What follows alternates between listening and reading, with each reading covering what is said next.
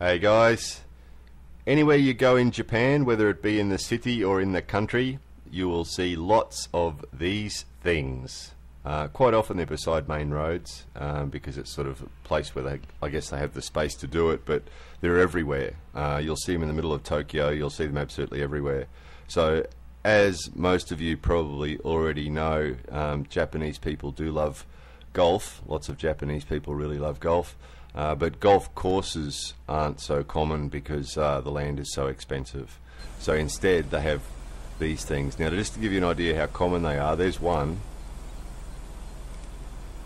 Here's another one. The birds there on the net so that real birds can see the net so they don't fly into it and get stuck. So here's one.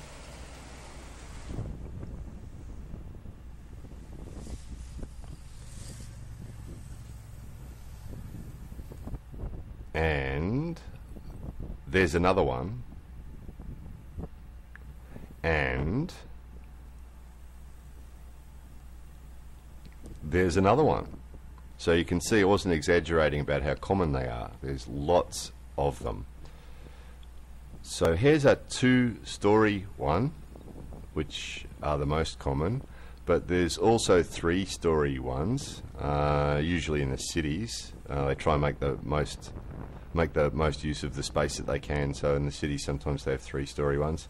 And I've actually been told by one of my friends that he's been to a 4-story one. So really making the most use of the available space.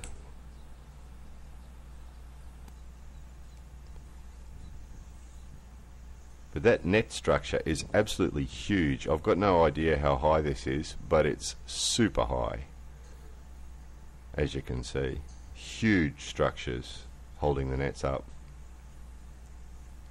So we went to one, and the one we went to is in the countryside, so it's probably a bit cheaper than the city ones. Cost us 2,000 yen, which is about $25 for 170 balls. So you get the card from the machine and then go off to, we went up to the second floor just for entertainment value, vending machines as you'd expect, with the cool drink machine,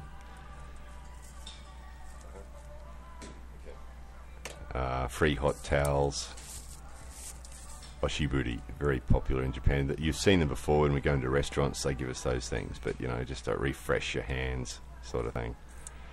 Anyway, feed the card into the machine and it loads 170 balls, or gives us access to 170. You'll see more on that in a minute. And this is an automatic one, so the balls pop up. Most of them are like this. Hit the ball, and the next one pops up. Very civilized. So I'm not a golfer. I have tried it. Oh yeah, here's an adjuster. So you can put that little setting there. You can set it for up or down with your foot.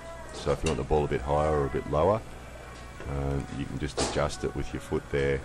Push the little pedal. Pedal for up, pedal for down. So you can sort of adjust it. So if you find it's a bit too high or a bit too low, just push it with your foot and it adjusts it, and from then on it'll stay at that height unless you adjust it back again. So very civilized. So after we'd hit maybe 100 balls, this thing started to make noise and it was dropping balls down into the machine. It actually collects them. There's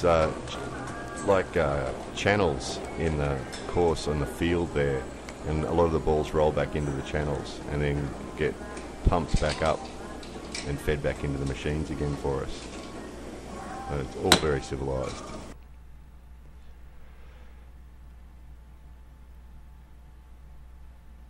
Oh yeah, watch this thing. See the flag closest to us? There's 2 flags. The one that's closest to it, look at the base of it. You can see something going off to the right like a snake. Watch that thing. On the ground, on the green. See that? It flips around. Every now and again this thing swings around like a big hose and pushes all the balls off that green so we can see where our ball is going. Told you I wasn't a golfer. More videos coming soon.